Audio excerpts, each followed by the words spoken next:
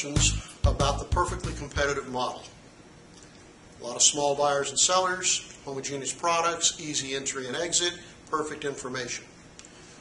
How does this translate into what's going on in that marketplace? And to do that, we want to look at two graphs. The first graph is going to show the behavior of the industry.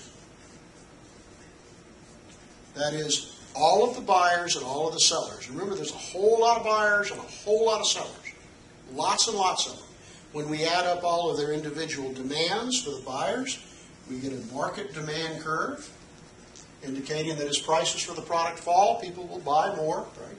Price and quantity. And when we add up the supply curves for the individual sellers, we get an industry supply curve, indicating as prices rise, sellers are willing to produce more. And from that, we get an equilibrium price. Let's make that, just for simplicity's sake, $6.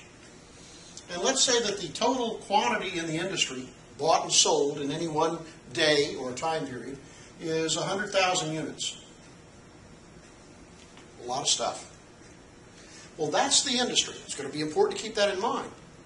But what does this mean for the individual firm?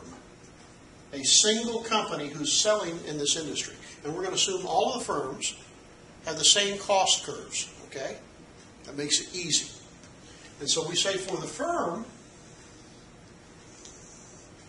that means that they've got an average total cost curve, an average variable cost curve, remember those? And going through the lowest points of these two curves, what? Their marginal cost curve. Just the way we've studied it in previous chapters, right?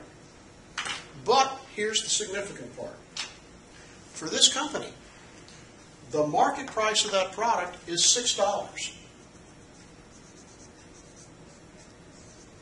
And this company, remember, they're all very small. The most this company can produce is 100 units per day. That's their maximum output quantity.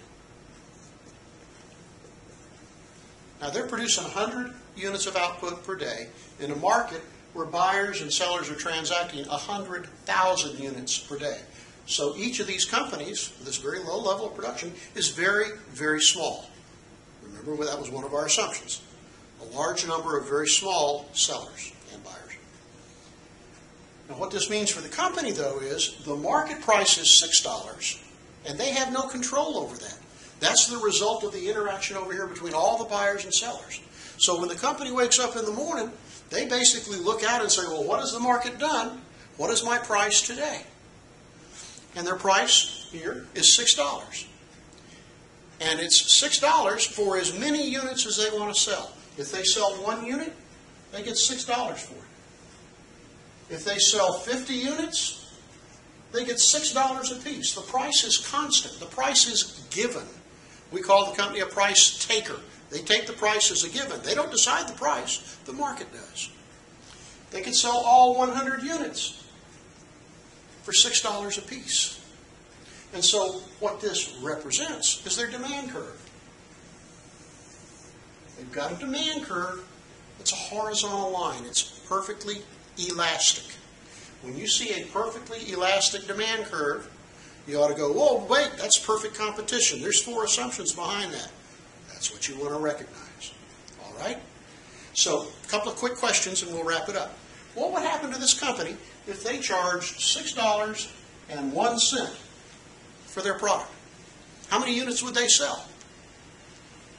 Remember, the buyers have perfect information. The products are all identical. If this product is more expensive, even by a penny, the buyers are going to know that immediately and say, no, we don't want that one because we can buy plenty of them from all these other sellers.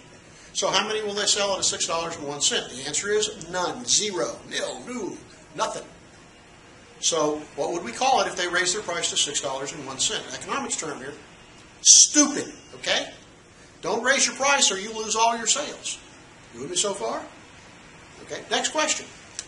What if they decided to get clever and charge a price of $5.99? Right? We'll bring in more traffic this way. Everybody will know about it. We'll sell more goods at $5.99, right?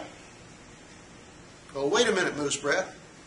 We know they can sell as much as they can produce, 100 units. That's the most they can produce. We know they can sell all of that for $6. Why would they want to sell it for $5.99?